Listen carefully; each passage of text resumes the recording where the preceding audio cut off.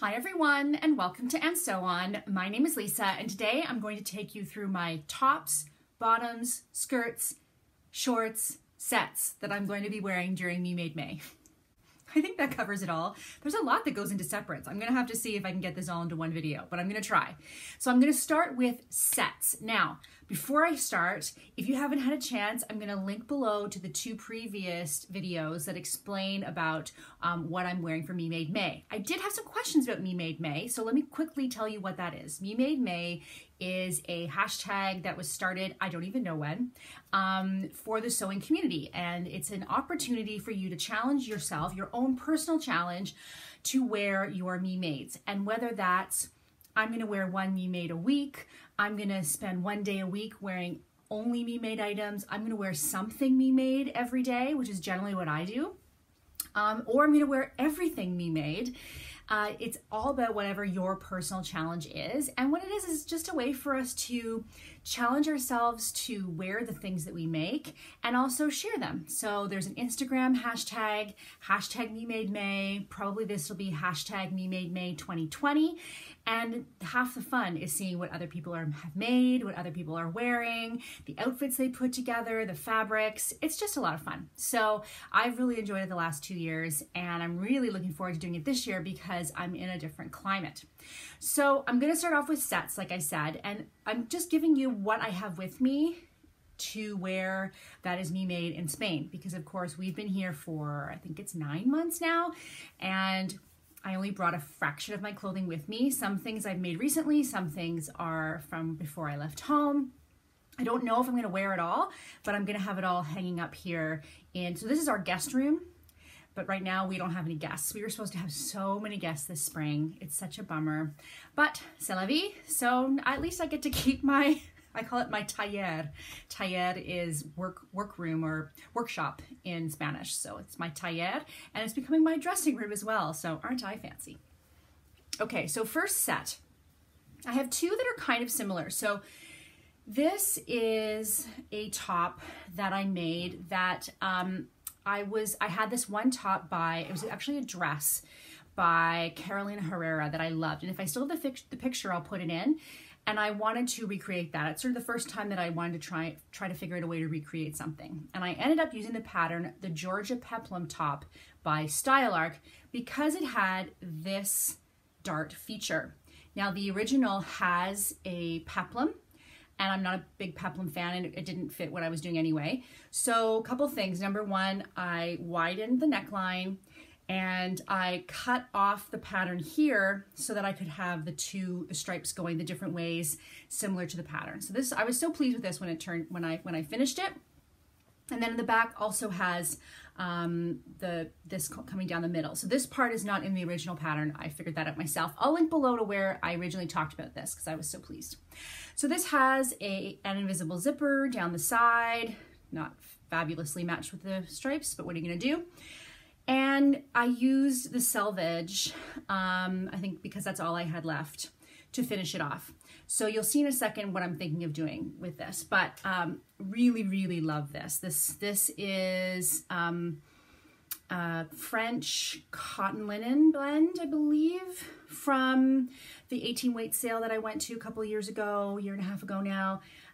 Really, really love this item. And to go with it, I have these slacks. These are New Look pants. I don't remember the number off the top of my head. I'm going to list it for you below. These are New Look Culottes. These were also a bit of an adventure in the making, but they're awesome and they fit me really, really well. I love the pockets. For a while there, they were a bit too big on me. Don't have that problem anymore.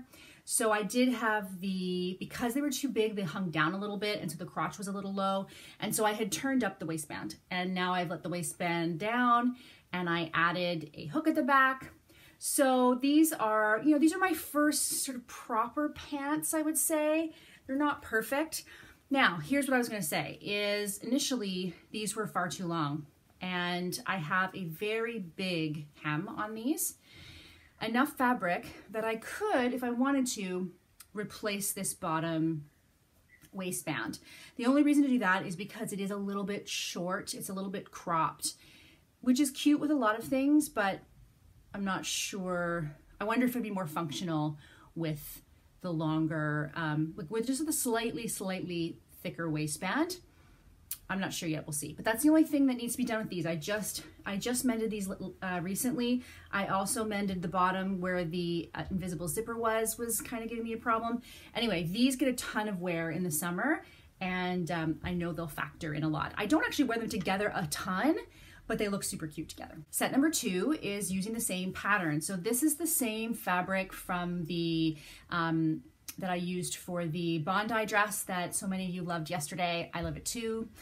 Oh, you know what? I should tell you guys, I've got this on my face. I did not hurt myself. I have a bug bite that is itching me like you would not believe. And I find if I put a Band-Aid, then my hair and the wind doesn't like irritate it and make it itchier. So this is actually, I believe this is a Vancouver 2010 Band-Aid someone gave us. Something Canadian, I can't remember. Anyway, that's what that is. Okay. This is the same pattern, again, with the darts, and then I just have it flat. I did a seam down the back to kind of add a little more interest. The only thing with this one is that somehow the way I cut this band at the bottom, because, fix that, because the band at the bottom is self-drafted, I did it a little bit too tight, and so because of that, it rides a little bit too high, and so I'm not getting as much wear out of it. So what I might do, this also has the invisible zip down the side. Not my best invisible zip, but okay. Is I might do a split hem on this side. And that way I just get a little more space and it hangs a little better. So I think I might do that with this because I love the fabric so much. I think it'll be really comfy.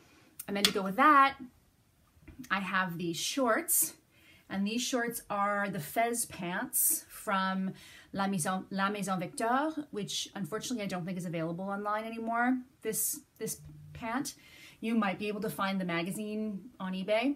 And so these are just a really simple pant. If you watched my video from last week, I have, and I'll show them to you later, I have a long version of this. And for some reason, the waistband instructions on this are really weird and you end up with a very funky waistband. So either way, I need to fix the waistband. The other thing is, you can see here, let me see, is it's pulling really badly, which means I guess when I sit down, it's pulling. I don't know if maybe because I didn't use a small enough stitch length, maybe it's pulling. I don't know if any of you have any ideas.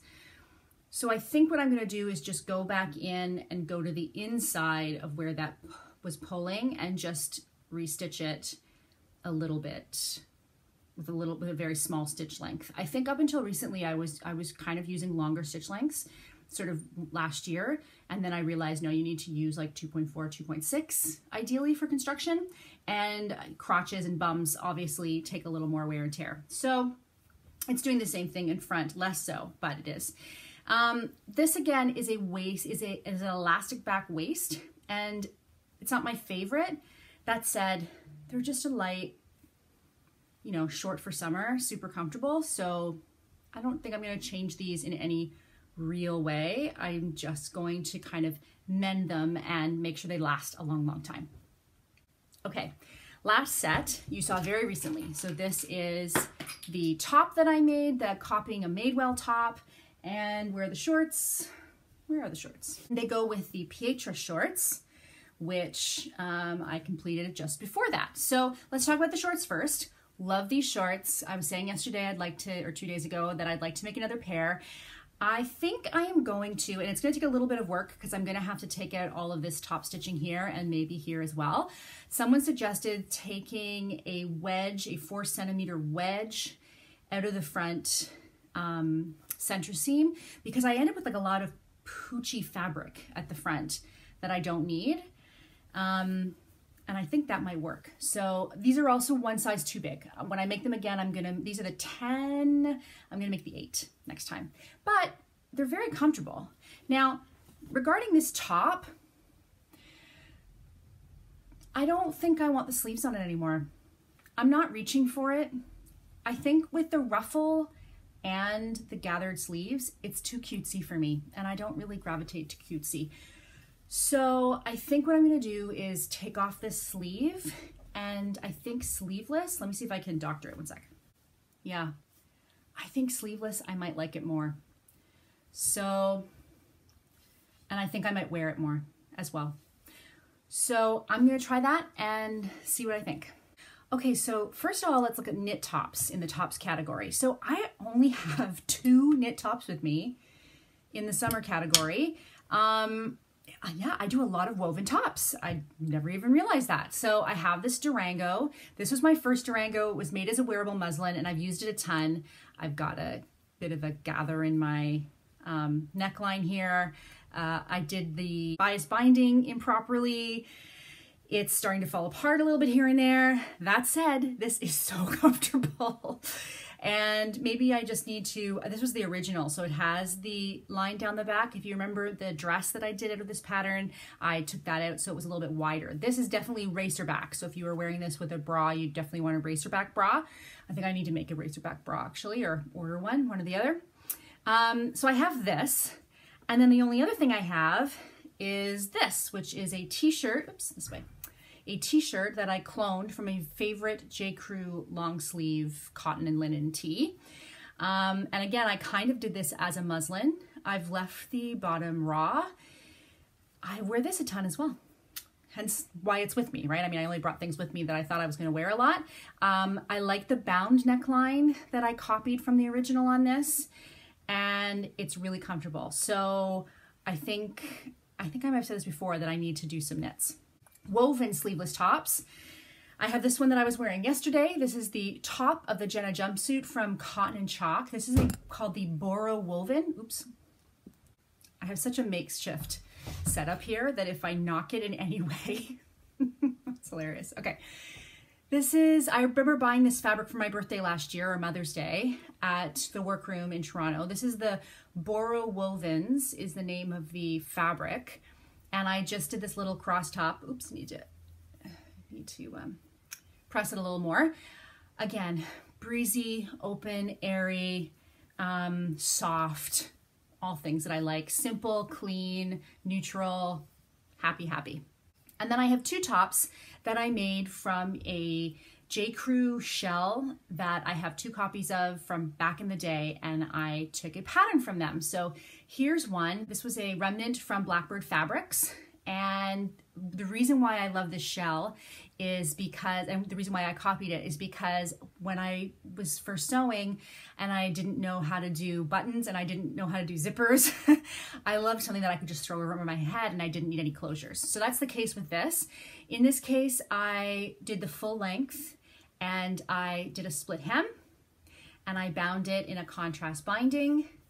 I love a sleeveless top that comes right out to the shoulder cap. It gives me more coverage.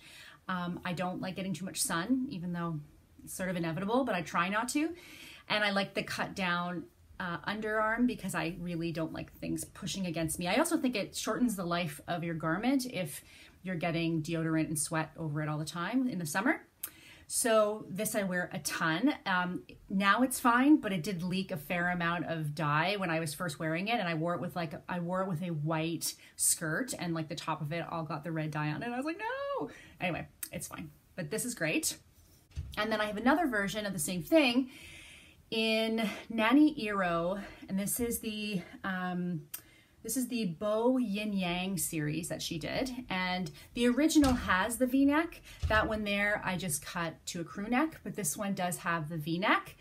I made it similar time, probably within a month of leaving, because I'm using the same fabric here for the binding.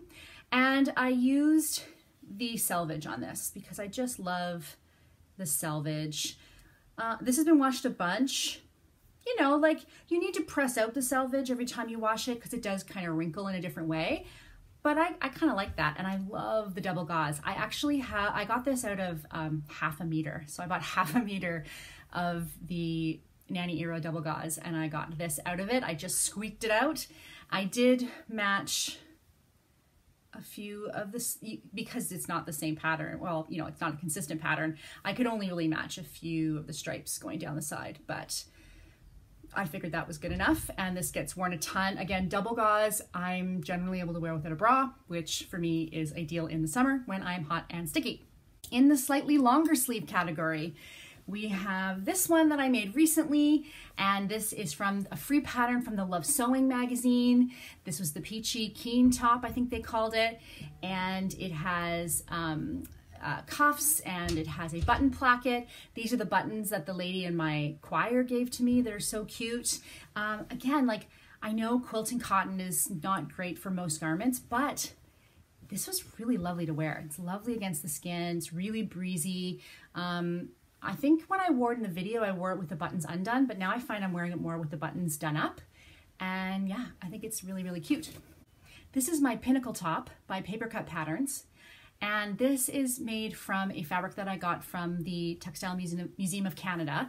I think it's mostly, I think it is probably just linen, cotton linen. I do think that it's all natural fibers. It does crush quite a bit. This pattern is really interesting. You just need a lot of fabric, unless you decide to not have this one big piece that goes all the way here and all the way back.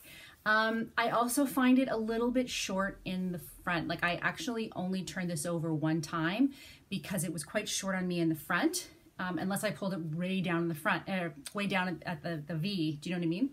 So I do wear this. Sometimes I put a tank top under it.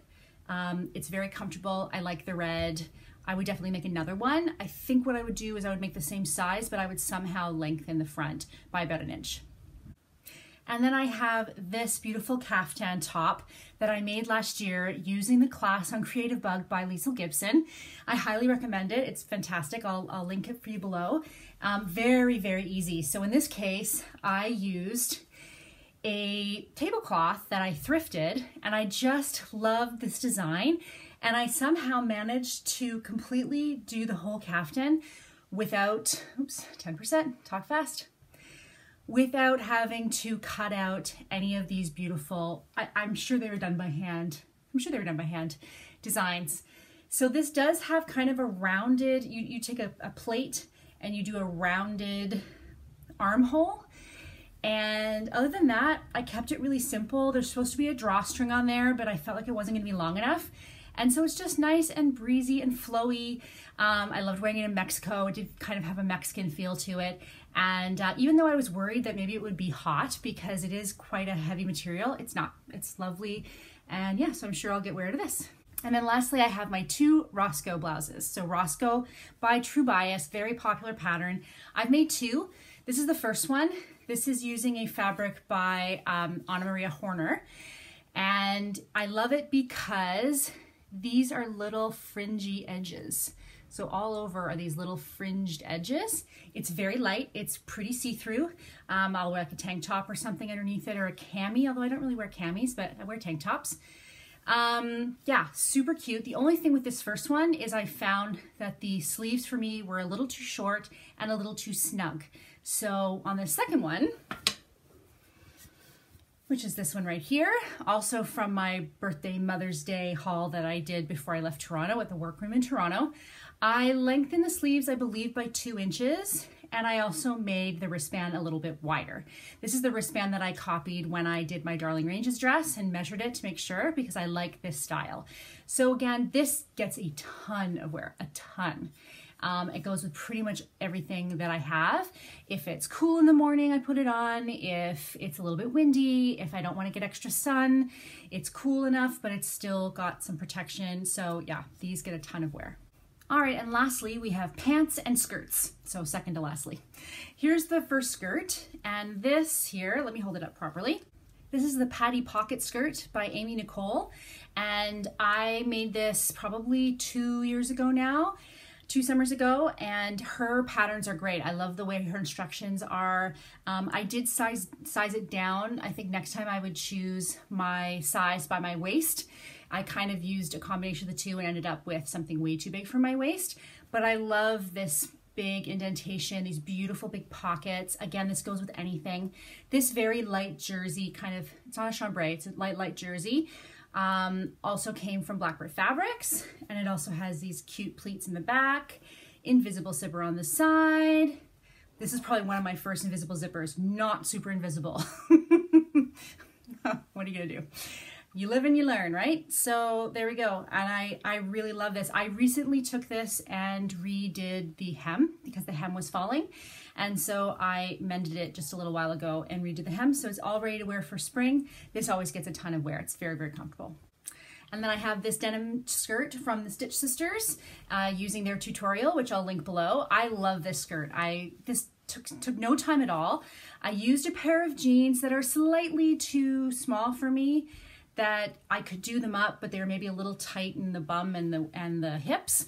And so this is great because when you turn into a skirt, you get a little extra room, and you also get a little more room because you can kind of move it up and down on your waist. So if it's a little tight on the waist, you know, if it's close enough, it'll work with this. So I wore this a ton. As a matter of fact, I had to mend it because it was starting to wear through at the back. So I wear this a lot. I decided to leave it with a fringed edge. I just zipped it across here so that it could only fray so much.